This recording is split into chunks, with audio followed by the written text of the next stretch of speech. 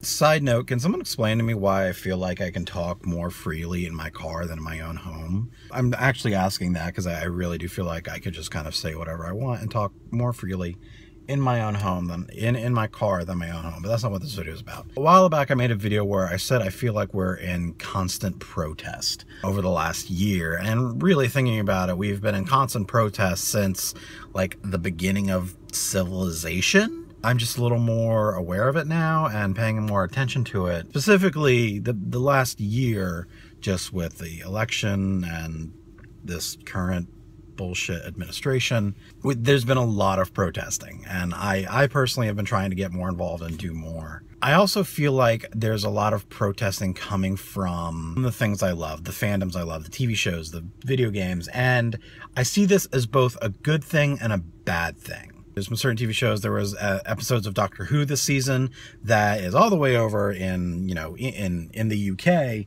on the BBC, and even they're protesting this administration. Almost the entire third act of Agents of S.H.I.E.L.D. was in direct reference and protest to this administration, to Trump's administration. If you're not sure what I'm talking about Trump's administration. And I see this these fandoms protesting as both a good thing and a bad thing. On the one hand, it's kind of exhausting.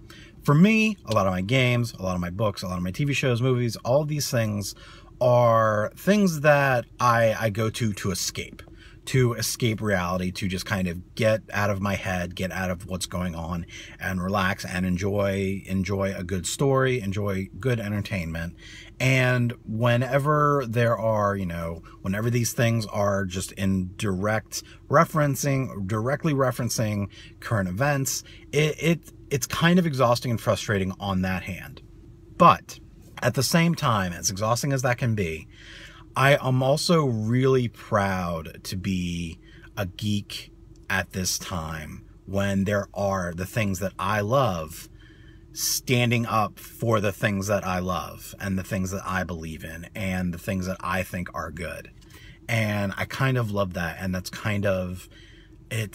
while it is exhausting just never being able to escape from it, it's also really uplifting, because you see, in your shows, in your fandoms, that you really aren't alone, that not only are, other fans behind you, but the show itself, the creators, the artists themselves that you follow and that you kind of look up to and look to help escape reality are behind you, are agreeing with you, are in solidarity, are in unity with you. And I think that's just a really uplifting feeling.